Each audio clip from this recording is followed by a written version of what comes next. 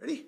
Yes, sir. Good afternoon, everyone. Thanks for joining us. We are here today to share some really important scientific information about the tremendous benefits of wearing a mask, which we know is so pivotal in our efforts to reopen our state of Washington.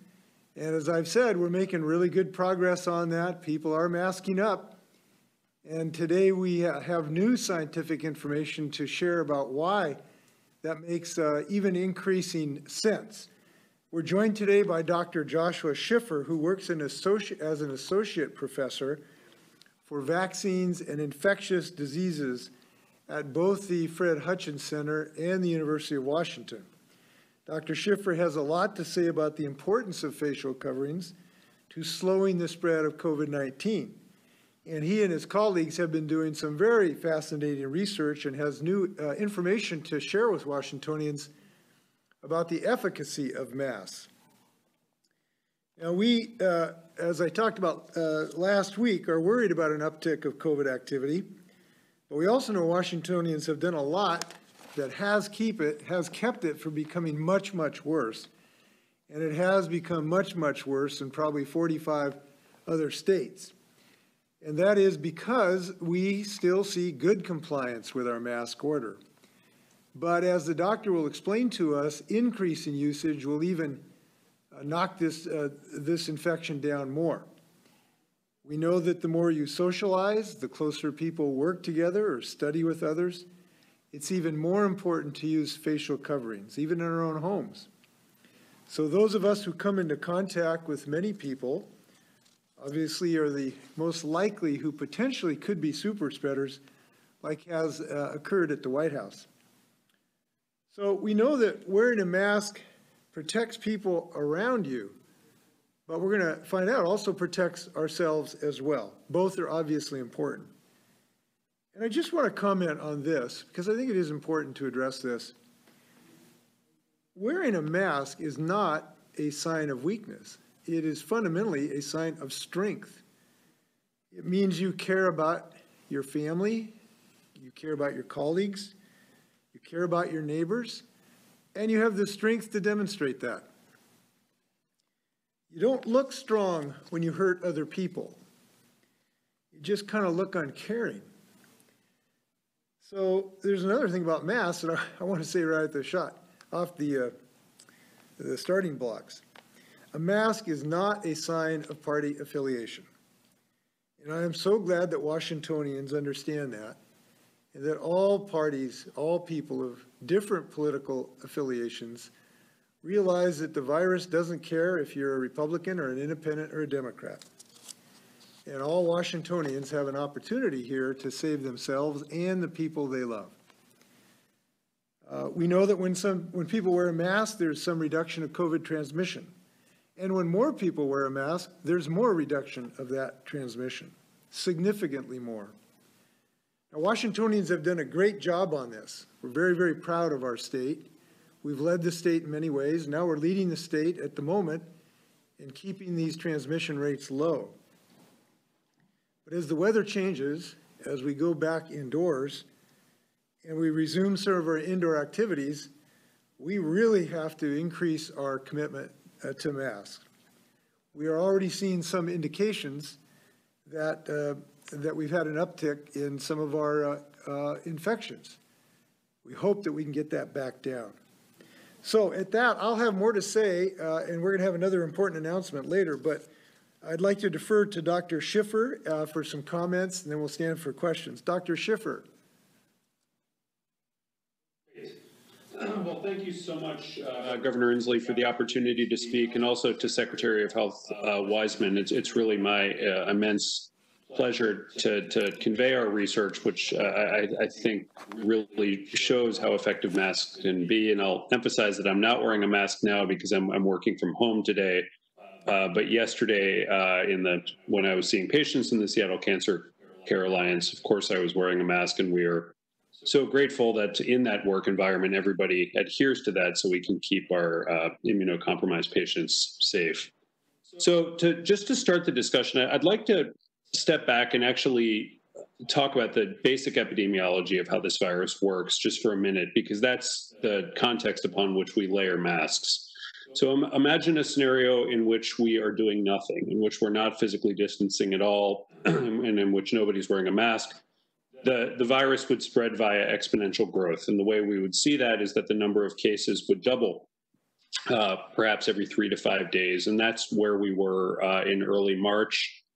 And, mathematically, that's very intuitive to somebody like me who studies the virus, but to experience that in real time was strange and terrifying. And I remember very clearly getting a call from a close friend and colleague who's an intensivist at Harborview saying that things had seemed very quiet for 2 days, and then very quickly it seemed like the hospital was overflowing. And I really want to credit you, Governor Inslee, for instituting the stay home, stay healthy policy right about that time, because I think had we not done that, this could have easily looked a lot like New York, even if we had waited a week or two. And so that policy was very successful, and we ended up getting the reproductive number, which is defined as the number of people infected on average by a person who gets infected, to about 1. And amazingly, that is where we've been for many months now in our state and many other states. And what's important about that number is that it is first associated with some tragedy and sadness. We're not at a place where 0 people are dying per day, which would be optimal. But the other thing that's very important about that is that number represents a tipping point. And what I mean by that is that if things get slightly worse, so if people relax their physical distancing a little bit more, or they wear masks a little less frequently, the reproductive number goes up above 1, the number of cases starts doubling every few days, and the deaths go up. And this is precisely what happened in several states over the summer, including Arizona and Texas. And I fear it's what's happening in several other states as we speak. And so we are not in a safe place. It may feel as if, we're not seeing the hospitals overrun, but that's precisely where we are. The more optimistic take on this is that there's a tipping point in the other direction. And that tipping point is that if we can get the reproductive number more in the neighborhood of 0.6, then we are in a place where the cases are low enough and where we can really start considering things like opening schools. And so this is why the masking is so important. So let's, I think, Governor, there were a couple of slides you wanted me to share. You bet. And the first is a picture of how we think masks work. And so what the panel on the left shows is, imagine you have 2 people and the first person is infected and the second person is not. We call this a transmission pair. The first person sheds the virus at a certain amount, and they're most likely to transmit the virus when the virus is at its highest level. Unfortunately, usually the virus peaks at its highest level before people know they are infected, before they feel symptoms. And so that's one of the reasons we've had such a difficult time containing the virus across the globe. Now, imagine one of those 2 people is wearing a mask, either the exposed person or the person who is a potential transmitter. What that does, and this is shown in the middle panel here, is it lowers the amount of virus that the exposed person is exposed to. And so masks are not perfect. This may not eliminate the possibility of a transmission, but it lowers the possibility. Now imagine a scenario where the transmitter and the exposed person are wearing a mask. And I'll remind you that the transmitter still doesn't know they're infected in this scenario. So both of these people think they're healthy and well. The exposure viral load goes down even more. So the benefit is accrued at a much more powerful level. So it's making an imperfect intervention better. When you average this across the population, this is where the masks become incredibly powerful. So the next slide, please. So this is something called a heat map that we love to use in mathematical modeling. And it looks complicated, but it's not so bad. So I'll walk you through this. So what each of the little squares is in the panel represents a scenario. And a bad scenario is when R is greater than 1. So that represents anything yellow or red. And good is purple or blue, meaning that our intervention has curbed the amount of spread to below 1. And then right in the middle is 1. And I would like to tell you that in the United States, most states are very much in this area of 1. And so then we track on the x-axis how well we think a mask works when it's on an exposed person and how well we think a mask works when it's on a transmitter. And we follow those two together and we come to the middle of this black square. And so on the left, the panel signifies a situation which is, I think, about where we are in most places in the United States, where about 3/4 of people are wearing a mask about 3/4 of the time. And what you see is that here we're kind of blurring in from purple to orange. This is the area where we're kind of flirting with disaster. We're at this tipping point. We're on this tightrope where the reproductive number is just around 1. If you look at the panel on the right, now you have everybody who walks outside wearing a mask 100% of the time. So this is Japan. This is a very crowded country. And actually, this is many countries in Africa as well that, despite limited resources, have limited the spread of the virus. And what you can see is, rather than flirting with 1, the reproductive number is in the neighborhood of anywhere from 0.4 to 0.8. And this depends on a lot of other things. But the point is just by boosting the mask use a little bit, by everybody teaming up and doing a good job, it makes everybody so much safer. And so I think really this should be our goal, and that's really the power of it. I'd like to a couple of other points before I finish. The first is that masks are not perfect, as I stated, but one of the effects that the mask can have is, say you are in a transmission pair and you're wearing a mask and the person you're exposed to is wearing a mask, but you still get infected. Our model very strongly suggests that the amount of virus that you would be exposed to is much less. And we think that that would make you much less likely to develop a severe version of COVID-19. So the masks are likely to benefit people even if they do get infected. The second point is that masks are not perfect. And so I think all of us have a tendency to take stories from our own life and as anecdotes and say they're proof. But I think that what's very important to note is that if you are wearing a mask and you do get infected, it's not evidence that the mask didn't work. In fact, it's possible that your sickness would have been worse had you not been wearing a mask. And if this were a part of a super spreading event, it's possible that the super spreading event would have been worse had people within that scenario not been wearing a mask. And so it's very important to consider these things because, again, it's not perfect. And because it's not perfect, everybody needs to comply. So the last thing I'd like to say is this morning there was a fantastic symposium shared by Johns Hopkins University in Baltimore and the University of Washington in Seattle about the future of a vaccine. And speakers included Tony Fauci, Francis Collins, the head of the NIH, Monsef Slaoui, who is in charge of Operation Warp Speed, and our own Larry Corey at the Hutch, the ex-president and director of the Hutch. And I'll tell you, I emerged from that very optimistic. I won't say that there will be an effective vaccine or when that will be, but that the best minds in the world are putting their energy into this, and that I am very hopeful that there will be rollout of a vaccine within the coming year, and that I'm just optimistic in general that that's a possibility.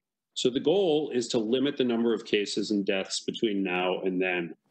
And I think that's how we'll be judged in the future. And so I'm just so happy to be a part of this and to help in any way I can. And I'll stop there and turn it back to the governor. Thank you, Dr. Schiffer. The doctor has shortly, but I know he'll welcome questions, and we'll resume after that. If anyone have questions for Dr. Schiffer, you can try them out.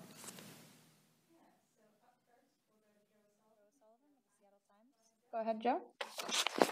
Doctor, you just sort of made a compelling case for mask or a comprehensive case, but how do you really convince people to get the next, 10 or 15% of people that are skeptical about this and have been for many months now, regardless of what they've heard? How do you bring them over? Yeah, I think that it really depends on the scenario. I suspect that different people are not wearing masks or not believing in masks for different reasons. I think all of these things tend to be local. So I would ask people who, I think you need to be patient. I don't think people respond to being lectured to or, really spoken down to. But if you have a family member or a close friend who doesn't believe in masks, I think the very simple message is that you could very easily be protecting loved ones, particularly people who are immunocompromised or elderly, and you could be protecting people you don't know. And I just think that that's such a powerful and compelling message. And importantly, there's just no evidence whatsoever that masks are harmful in any way. Joe, did you want to ask a follow-up? No, that's it. Thank you. Joe, if I may just add one, we have had considerable changes. In Yakima, when they started to get hit by this big pandemic, very, very few people were wearing masks. They got to like within 95% on some surveys done because the community pitched in together. Business leaders acted, the Chamber of Commerce acted, everybody got together, and it changed dramatically just in a couple of weeks. And so we do have confidence we can continue to be a bigger team here. Okay, and our last question for this Q&A portion will go to Keith Eldred with COMO. Go ahead, Keith. Dr. Schiffer, and if the governor wants to chime in, you were talking about the importance of masking up, but how damaging is the fact that you have a president who takes off his mask in front of the entire world and says, we're learning to live with it, don't be afraid? How much harm has he been doing for your effort to get people to mask up? If I may, Dr. Schiffer, I'm not sure you get paid enough to answer this kind of question. Maybe you should leave it to me. If you want to, go ahead, but I hate to put Dr. Schiffer in a difficult position. I think it's fine. I'll just briefly say it's, scientifically we can't quantify the harm, and my group likes to model things, and it's impossible to know, but it's obviously just extremely disappointing to not model good behavior when you have such an opportunity to do so. And I do think the ripple effect has lost lives. I can't tell you how many, but it's just very sad. Keith, did you want to ask a follow-up? If the governor wants to chime in on that. I'll have more comments after we release Dr. Schiffer. That wraps that Q&A portion. Okay, Doctor, thank you very much. We appreciate you helping save Washington lives. Thank you very much. All right. Sure. Everybody be well. Good luck. Good luck very much. I have some more comments about masking, and then we're going to have our announcement, good news announcement today. We are always happy when people show some signs of recovery from COVID, and it appears that the president may have some recovery. That'll be great. But I just have to express concerns. We're in a moment in Washington State. We're fighting a pandemic. We've lost 2,000 of our family members, our fathers and mothers, brothers, sisters, grandparents.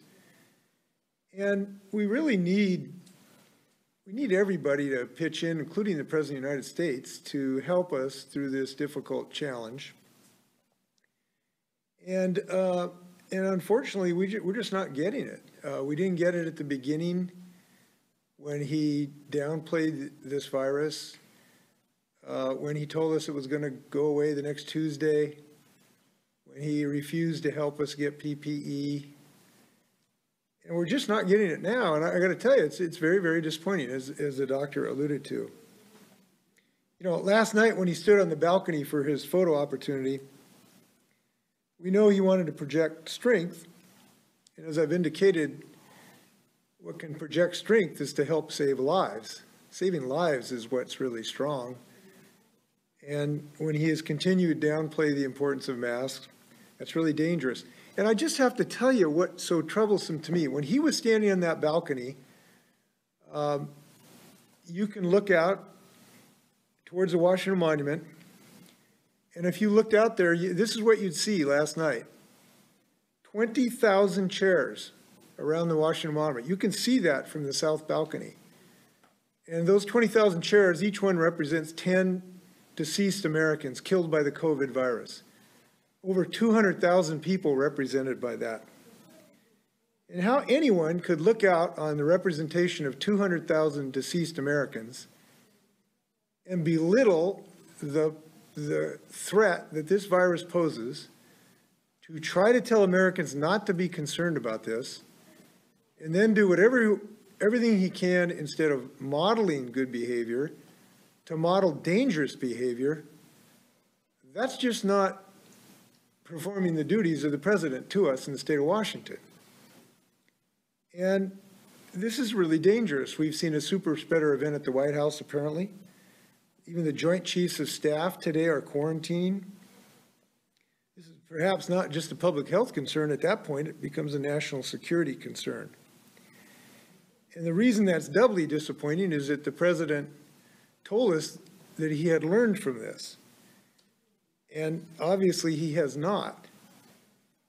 Instead, he's ramping up his deception in a last-ditch effort because of his electoral prospects.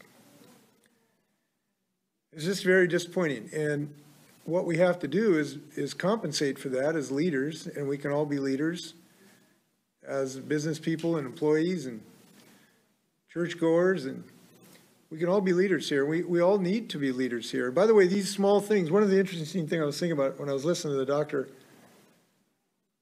you know, it might seem a small thing just to put on a mask. You kind of go like, well, what's one person? What difference is it going to make?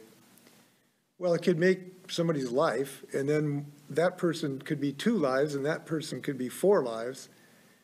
And it's kind of like little things make a difference. They make a difference in teams. Look, Seattle Seahawks starting 4-0, Seattle Storm playing for the championship. And they got to be champions by doing little things.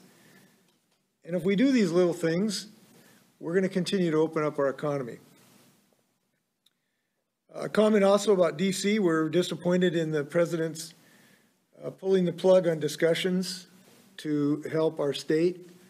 It's very disappointing that he has decided to try to ram through a Supreme Court justice in his goal to eliminate health care for about 800,000 Washingtonians in the middle of a pandemic, instead of actually trying to help us with our financial constraints. Very disappointing. But we will soldier on. Now, turning to the good part of this, or the happy part of this discussion, I'm really pleased to say that our efforts are showing progress. And we're announcing today some fairly significant new steps to allow us to return to our healthy practices in sports and youth activities, as well as quite a number of our businesses. We have John Weisman and Nick Struley here to answer questions about that. So we have shown progress because we have masked up. And as a result, we are rolling out some new protocols to allow people to start playing sports again, and to allow many businesses to start getting back into business. Let's start with youth sports.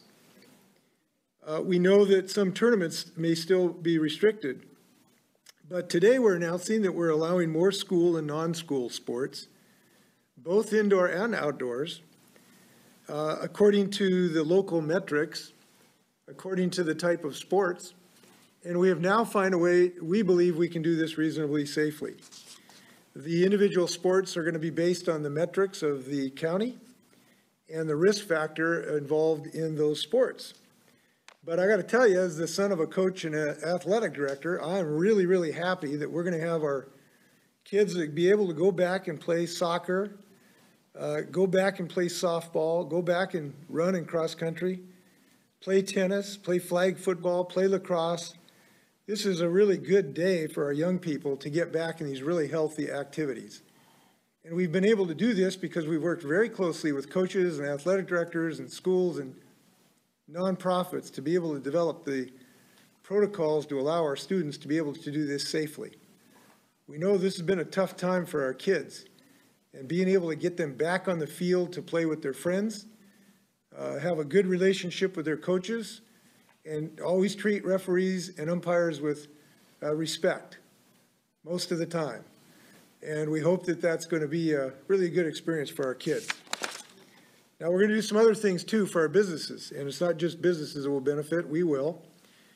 We have new rules that will allow movie theaters to open up, libraries to open up, wedding receptions to open up, real estate activities to open up, and some outdoor recreation.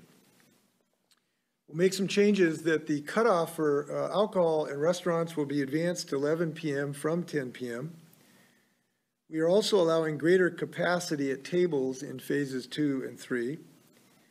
And we are eliminating the restriction that was in place that required you to only dine with people in your household.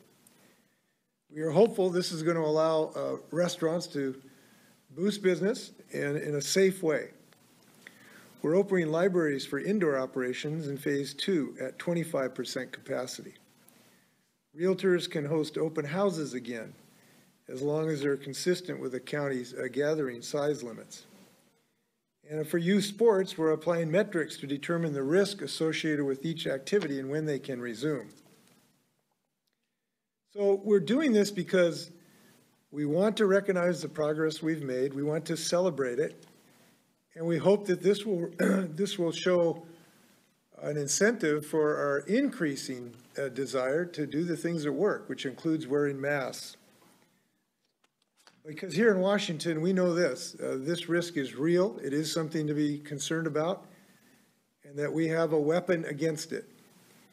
We only have really 2 weapons against it, and we got to use both, social distancing and wearing masks. We look forward to the availability of a vaccine, but until then, we've got to fight this war with the tools we have and the weapons we have, and that's a mask and social distancing. And what aircraft carriers were in World War II, a mask is today. And we're not going to accept the unilateral disarmament, frankly, that the president has called for. We're going to win this battle. So with that, happy to stand for questions. All right. Up first, we'll go to Rachel LaCourte with AP. Go ahead, Rachel. Governor, if you're confident enough to make these changes that are announced today, why not unpause the phases that the counties are currently in? Well, we wanted to do targeted things where we can show how to do this in a safe way. I think increasingly the way we need to think about this is not just so much as prohibitions about what you can't do, but adaptations to show how we do something safely. And so we think we've been able, by working with the communities, to develop ways to do these things safely. And we expect that that effort will continue. So that as we've figured out a way for kids to play soccer safely, let's get them to do it. As we have figured out a ways to open up theaters, and I think probably 85% of the state, let's do it safely. And so what we're doing is taking a very targeted approach based on science, based on the business needs, and listening to the community. We hope that's going to continue. Now, it's dependent on our ability to continue to drive these numbers down. And so far in the last 2 months, we've opened up quite a number of our business activities by doing it this way. And I want to thank the business leaders that we have worked with to develop these protocols. We think it's been really a productive conversations. Rachel, did you want to ask a follow-up? Yes, so are we moving away then from the county phase process to this more targeted approach for businesses? Well, today we have, but we are constantly looking at these phases to see if there's ways that we can use new science to make them more effective. Now, I have to express a challenge. This is a challenge because counties are changing. They're going up, they're going down. And to some degree, no one wants to go backwards in a phase. I can guarantee you that. And so if we change the phase numbers, it could end up with some counties going backwards. I know that they would not be happy about that situation. So at the moment, this is what we're doing, but we are always looking at these opportunities to bring more science into into this equation, and that includes potential changes in the phasing system that we use. All right, next we'll go to Joe Sullivan with Seattle Times. Go ahead, Joe. Governor, given that people congregating around alcohol at night has been a problem during the pandemic, from your own orders back in March, it sort of spurred your strict lockdown early on, to caseloads rising around the country. Throughout the pandemic, are you confident that you can shift alcohol sales up to 11 p.m. and loosen some of these restrictions in restaurants without seeing a rise in cases? I think there is a reason to believe that's a distinct possibility, and we are going to try this. We believe that if we continue to increase our use of masks, and we hope that we're heading in that direction, that will allow us to make these shifts to allow more social interactions. So if you look at this, we've got tools available to us. One is to reduce social interactions. The other is to wear masks. If we increase the use of this tool, wearing masks, we can reduce our use or necessity or reliance on the other tool, which is social distancing. That means we can get together more. So we are hopeful, in part, by taking these steps, this will encourage people to wear masks, to understand this relationship, to be responsible. Now, if folks are not, we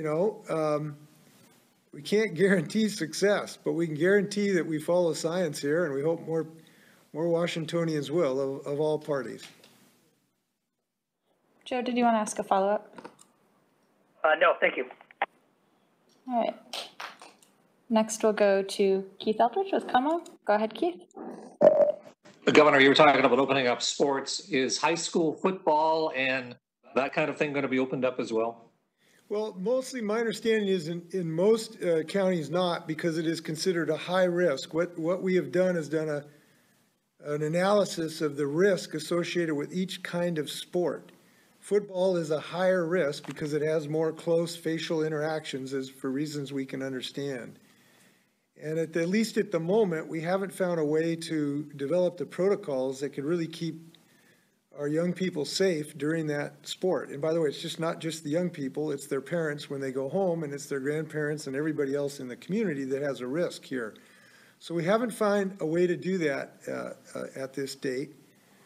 We think that there has been a way to be found in the professional level and college level, because frankly, they have the financing that can do all of the, dozens of things that they've been able to do with constant testing and putting people in pods and constant evaluation. The schools just cannot afford that to do what the Seahawks are doing right now. So we'll continue to look at this, to listen to people, but at the moment, we don't think that that's in the cards. Did you have a follow-up? I do want to, if I may, we're, at the moment, the WIA, and that's the group that makes the decision here. I actually have not made this decision. We have not made that particular decision specifically, but the WIA, I'm told, has planning for a tackle football season next year. And that'll be great if that happens. I think it's reasonable to have a plan in that dimension. And I'm pleased. We'd love to have these folks playing football. It's a lot of fun. And we understand they like to get college scholarships. And we hope that they're going to have great games as soon as they can. Keith, did you want to ask a follow-up? The Senate and House Republicans again are asking for a special session to deal with Boeing, getting kids back into school. Are you going to call one? No, I haven't seen any new news on that. They still are insisting on taking away people's health insurance with Donald Trump. They have not offered any real suggestion on aerospace. And, they're not going to, we aren't going to allow them to cut mental health and homelessness efforts. And fortunately, the decisions we've made, I've been able to make, have been vindicated by the last couple of months. I have made reductions of about over $500 million in state spending, and we've got a $4.5 billion bump in our revenue forecast. So they have been calling for that since day one, but we now, because they thought we could not get through this biennium. Well, that turns out that's not case. It's not the case. There is no reason for a special session right now involving this biennium. We're going to get through it, in part because of the responsible things that I have done, cutting raises, doing furloughs, doing a hiring freeze, together with the new revenue that has appeared. So there's really no reason for that right now, except they continue to want to cut health care, and that's just not going to happen on my watch. By the way, in the middle of a pandemic. Now, if I may be marginally critical of the Trump party, who still wants to cut health care, who wants to eliminate health care in the middle of a pandemic and expose people. If you get COVID, you now will not have protection against denial for a pre-existing condition. That's what the Trump party wants to do. And we just cannot think that's a wise move when we have had 200,000 dead in America and hundreds of thousands infected. So no, I don't think a special session would be helpful right now. All right, next we'll go to Jerry Cornfield with the Everett Herald. Go ahead, Jerry. Governor, not able to see all the details on the protocol, so I'm wondering, will crowds be allowed to attend any of the college or pro sporting events under the changes or any of it at this point? Nick, could you handle that question, please? I'd be happy to, Governor. Thank you. Spectators are still prohibited at the pro sporting and college sporting events, and our guidance today is really aimed at youth sports and some of the adult recreational sports. And similarly, spectators will mostly be prohibited at those, aside from if you need an adult, a single adult supervision to watch over a youth sporting event. But for the most part, spectators not allowed. Jerry, did you want to ask a follow-up? Yes, please. And then, Governor, I just want to make sure I understand the cases. The number of cases are rising across the state and in Snohomish County and other places, and you're making this decision today. So, why again are you making these changes with the data showing an increase in cases? Well, it's because we think it's the right thing to do. It's the right thing to do because we have found a way to do these things safely with minimal risk, and because we have developed these custom-made protocols for individual sports, individual businesses, and because we've all worked together, and we have all worked together, restaurant owners, youth sports, coaches, we've been able to design these ways to do these things safely. And we have learned about this virus, and we have learned about how businesses are responding, and they're finding some creative ways to reduce the risk. And so we've been able to do that.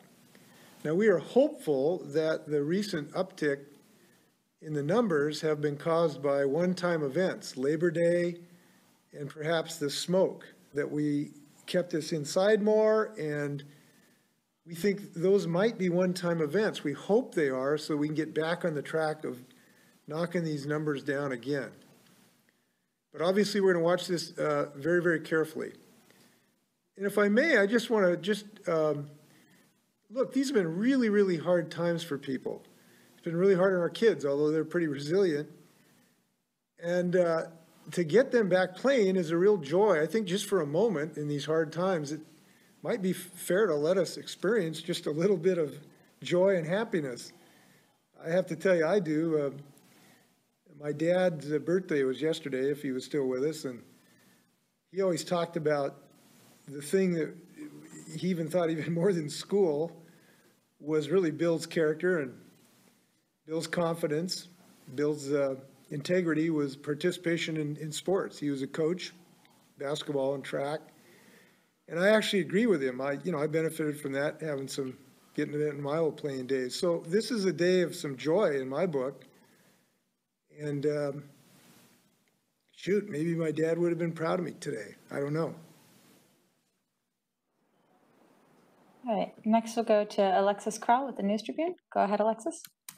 Governor, Governor, with ongoing news about the vaccine approval process and allegations of political interference, do you have confidence at this point that vaccines that are approved will be safe and effective?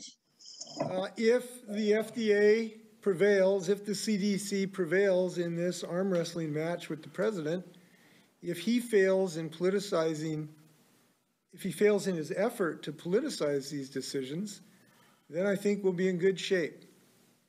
But he has hurt this effort by creating doubt about that, because he has tried to lean on these scientific community, and that has unfortunately decreased some folks' confidence in this system.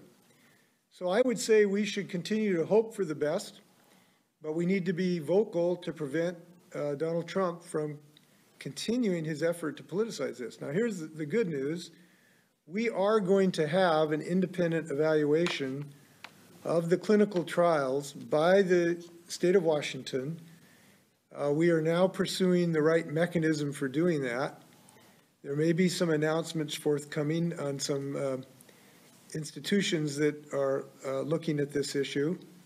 So we will have a very independent assessment of the clinical trials. We'll be able to look at the data. And the reason I'm confident of that is that the vaccine manufacturers have already been really transparent. They've done what they've never done before. They have never shared their protocols before during a clinical trial. So I'm confident they will share with us the results of the clinical trial. We will be able to look at those numbers. We will have our epidemiologists and infectious control. And of course, we have the best ones in the world right here in Washington State. So we'll be able to make our independent assessment. And if these vaccines don't pass our standards, we'll insist on better results. So I feel good in that sense. We might have to do some work ourselves, but we certainly are up to it. John might have something to add. John, you want to add anything? No, I just think, Governor, you said it well, and there was a symposium today with the University of Washington and Johns Hopkins University that our health officer, Kathy Lofi, participated in and listened to. And we're anxious to hear what happened there today and understand the path forward. So appreciate, Governor, your support for this. Yeah, if I can, just the bottom line is, if a vaccine is distributed in the state of Washington, it's going to be a safe vaccine. We will see to that. It's very important. We understand our health is involved. So I am very confident about that. It'd make it easier if the president keeps his mitts off the FDA, but one way or another, we're going to succeed. Alexis, did you want to ask a follow-up question? Yes, please. I'm wondering about the landlord-tenant working group you announced in July, Governor, and if they've made any recommendations to you with the moratorium set to end next week. Not yet, and we have not made decisions about that. We obviously will share it with you as soon as we do. All right. Up next, we'll go to Mayor Kawash with KXLY. Go ahead. Hi, Governor. As we see some restrictions lifted today and as we are on the verge of flu season, if cases do start to get out of hand, what's the plan when it comes to this phased reopening? Well, engaging in speculation is always a problem, but what I would say is, if that were to happen, we would hope that Washingtonians would respond to that by increasing mask usage and increasing social distancing. And what we have found is there is more room to improve. Some good news here is we haven't maxed out our use of this tool yet, right? So we haven't gone to the top of the gauge here in the red line. We still have room to improve. That's the good news. And what we have found, in fact, other states have found, is that as bad news has come in, citizens have been willing, because they start to see the bad news and you go, well, maybe there is a problem here. Maybe I should mask up. And that actually has happened. So what has happened is when you've seen an explosion in New York or increases in Arizona or Florida, suddenly the people who said, well, I don't want to wear a mask, Donald Trump doesn't wear a mask, and suddenly you're seeing people in gurneys in ER rooms, people start wearing masks. And so you then start driving down these numbers. Now, we don't want to get in that position, but there's kind of a self-correcting dial here that, some folks might want to make a political statement about a mask until people start dying. Then they change their behavior. So we hope that it doesn't come to that. We are making progress, and I'm happy that that's the case. Mayor, did you want to ask a follow-up question? Yeah, and just the timing of this, obviously coming about a month after Labor Day, does that mean you guys feel confident about the surge that has come from Labor Day, that it may be near the end? John, do you want to address that? I think as the governor said earlier, we're paying close attention to the numbers and trying to understand what they all mean. We've had a number of things happen sort of all at once. Labor Day, as you mentioned, more people spending time indoor due to the smoke events. We have universities who are returning, and we're really pleading with those students to follow these kinds of things that we are talking about, masking up and social distancing and not gathering in our social communities. We also had some delays, I think, in testing because some of the testing sites were closed in those community sites during the weather, the smog that was with that. And so we're factoring all of those things in, and I think paying careful attention to the numbers. The good news is that we're not seeing an increase in COVID-like illness in our emergency rooms. So again, as the governor's pointed out many times, we look at many pieces of data to sort of sort through what we think is happening. So we're going to keep a close eye on the numbers, and we need everybody to wear the masks, wash your hands, and watch your distance. And if we can all do that together and continue to double down on that, our hope is that we will see these numbers come back down really quickly. John, I appreciate you bringing up colleges just for a moment. We are experiencing an outbreak at the University of Washington in the fraternity and sorority system. It's very concerning, and we just have to ask the students there to really step up to the plate and lead. And that can be hard. When I was a college freshman, I remember staying up a lot of late nights, having both sessions, talking about how ridiculously ignorant their parents and grandparents were. And that's really enjoyable. But those conclaves of 5 and 6 and 7 college students at a fraternity right now not wearing masks within 6 feet is just deadly right now. So we have to ask, are these students at the fraternities and sororities at the University of Washington, please help out the state of Washington. Please help your parents. You just got to accept this for some period of time. The happy days are going to come when you can socialize to your heart's content. But right now, we just really need you to help us out. All right. Next, we'll go to Jim Camden with a spokesman review. Go ahead, Jim. Governor, I'm wondering if this independent evaluation of the vaccine trials means that before a vaccine is allowed to be distributed in Washington, even if it's being distributed elsewhere in the country, Washington residents wouldn't get that. And how would that work? Well, I believe this is not going to be a problem. I'll just tell you what I believe. I believe that the scientific community is strong enough, robust enough, and determined enough to not allow Donald Trump to endanger the lives of citizens. We have seen quite a bit of evidence of that. The vaccine manufacturers themselves have opened up their books and their protocols. They have never done this before because they understand how important this is to have people's trust in the system. The FDA personnel have said repeatedly, we are not going to approve a vaccine if it's not safe.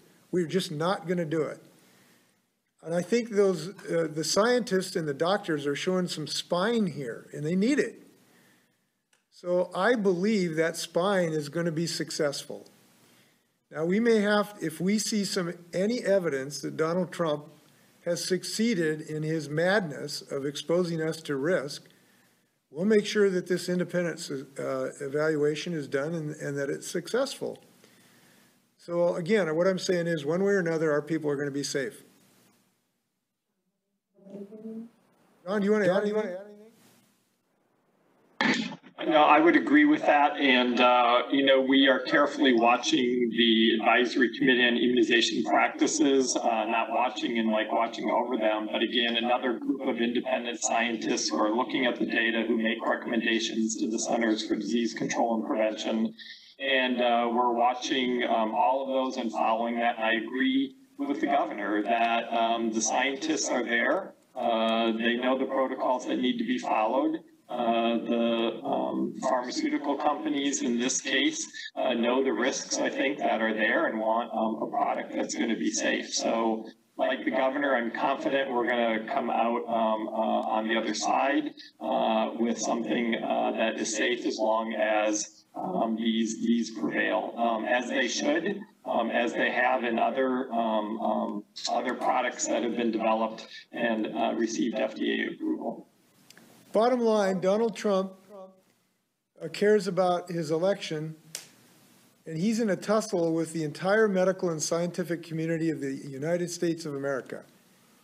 And on that tussle, the medical community and the scientific community that cares about the health of Americans is going to win. Jim, did you want to ask a follow-up? Yes, on another tussle regarding post-COVID relief, it looks like that's not going to come until after the election. What are your forecasters telling you to expect in Washington? How rough it's going to be if we don't get more COVID relief for another month or so? Well, the good news is we are okay this biennium. There is no need for a special session, as I've said, because I've already done the cuts as the executive officer of the state. And we've had a $4.5 billion come in. So that together with our reserve fund, we're just fine for the current biennium. We do not need a special session. But we still have a $4 to $4.5 billion deficit in the upcoming biennium. And we'll just have to figure out and make the right decisions at the right time how to handle that. And, I'm hopeful that after the election, there is still hope that we could still get some federal assistance. I hope that will be the case. That does happen on occasion when people have a chance to think about the health and safety of their constituents.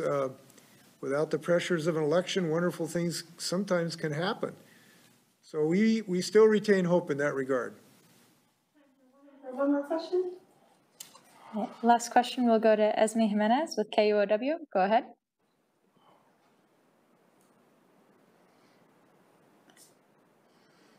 Esme, are you still there?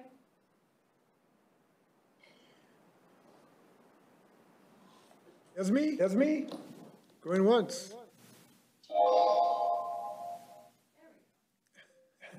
Is that you? Can you hear us? How does that sound? Perfect. Great. Okay, sorry about that. I had a question about the no restrictions on household members dining together indoors. My latest understanding is that the CDC reports that adults with positive COVID tests were twice as likely to have reported dining at a restaurant. So I'm curious why limit those, why remove the restriction? Well, mostly because we found out restaurants were not totally abiding by this and not really enforcing it. So we don't think there's been much loss in COVID transmission reduction. And we are very hopeful, as I've said, as more people wear masks in the state of Washington, it allows us to allow more social interactions. More people are wearing masks in the state of Washington. Thankfully, the vast majority of Washingtonians are ignoring Donald Trump on this subject. And so as a result of that, we are able to use this tool and open up some of the social interactions. We hope to continue that direction. And I feel good about that.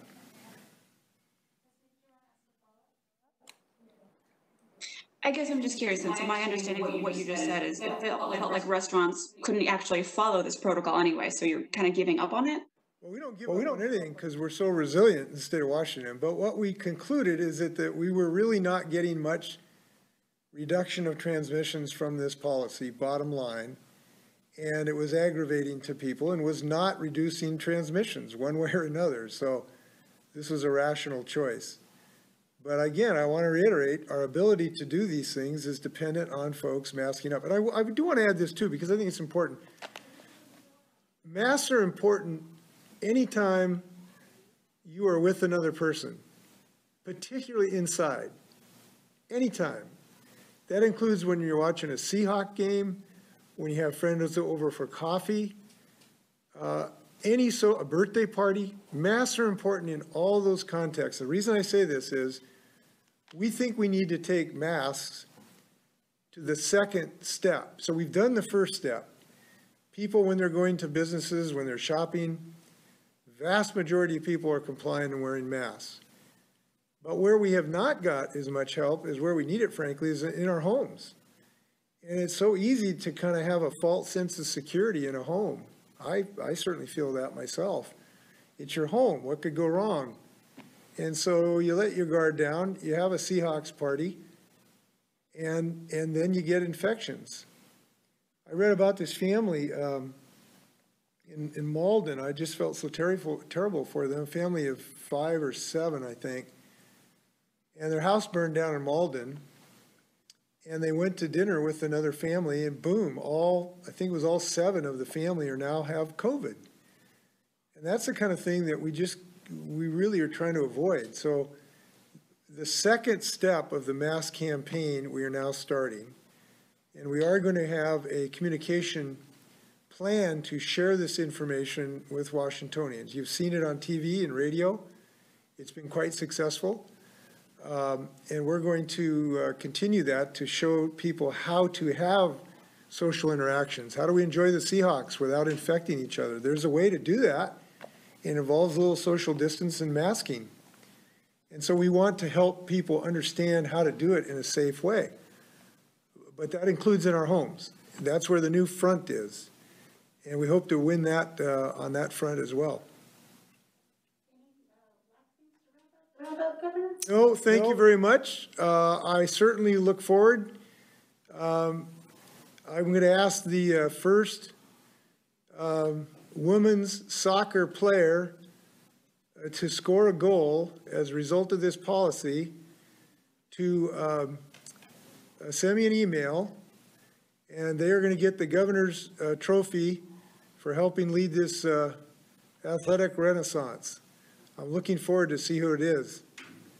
I hope it's somebody from Ingham High School, but we'll see. Thanks a lot. Mask up.